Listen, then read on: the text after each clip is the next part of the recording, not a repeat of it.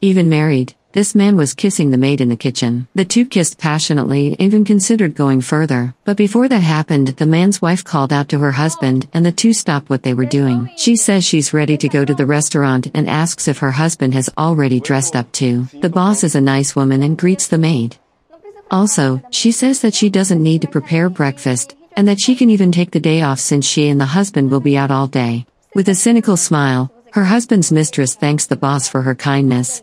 She then calls her husband to leave, and he, equally cynical, feigns excitement while the maid was getting ready and checking her work uniform. The man goes to her and says that later they can finish what they started, and they kiss again. He finally leaves with his wife. Hours later, after the two arrived from the mall, the maid was still cleaning the house.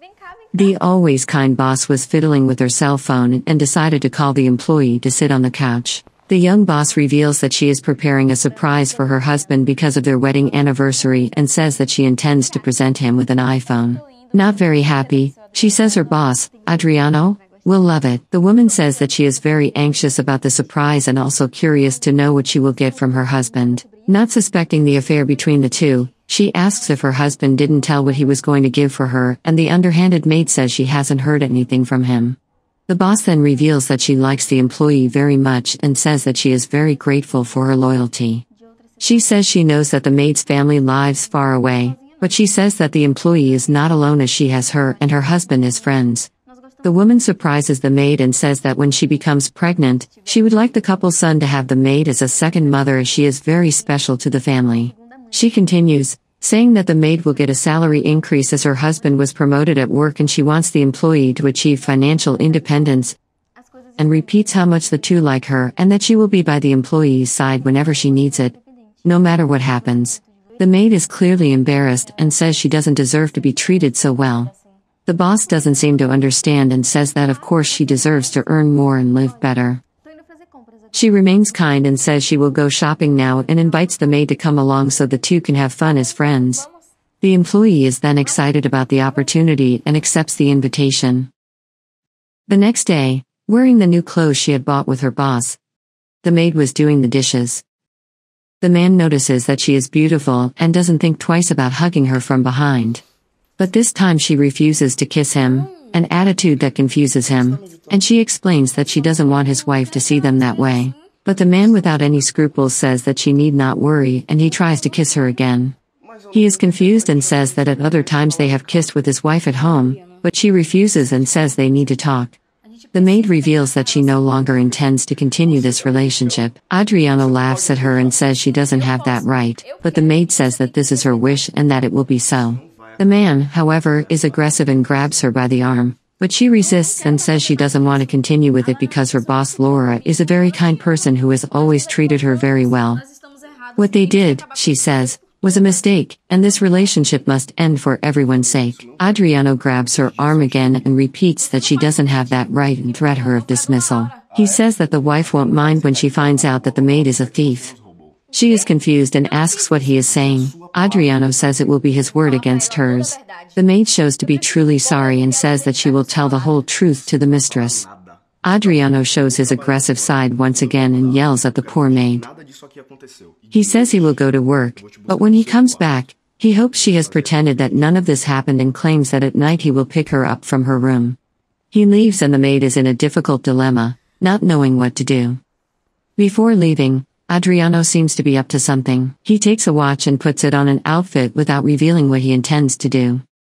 A little later, the wife gets out of bed, goes to the living room, and notices that the maid is looking sad. Nervous, she reveals that she needs to tell some things to the boss who is available for the employee. The two go to the couch and sit down facing each other. The maid, clearly nervous about the situation and apologizing all the time, says that she was in a relationship with her husband. The revelation leaves the boss surprised and open-mouthed.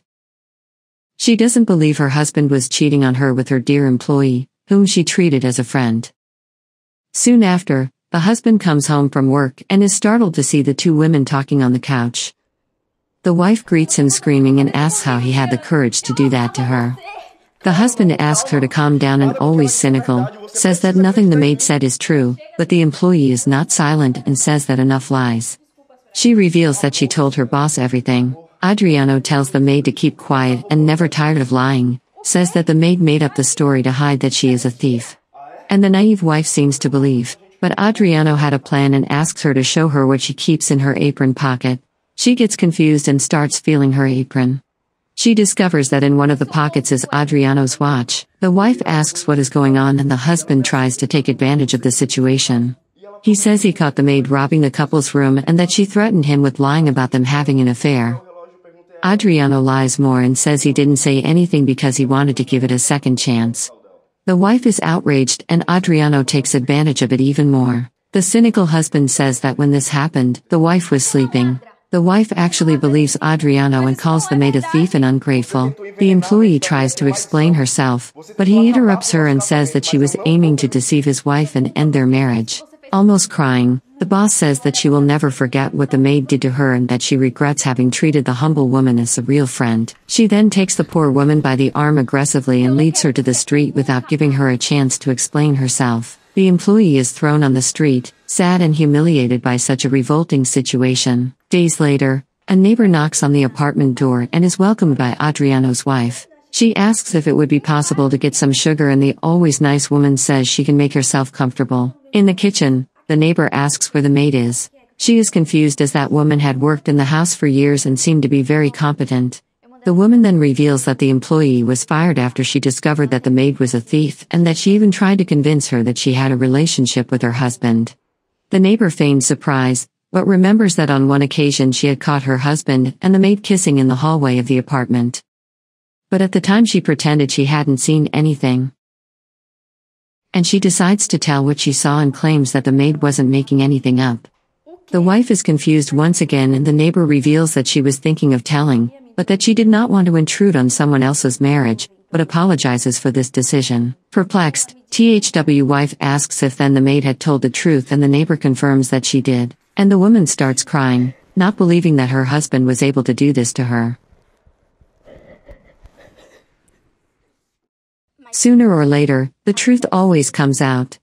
What the maid did wasn't right, but Adriano wanted to blame her for something she didn't do. Anyway, they both hurt me. And what I'm sure is that I don't want people who don't respect me. I hope they change for the better and regret how disloyal they were.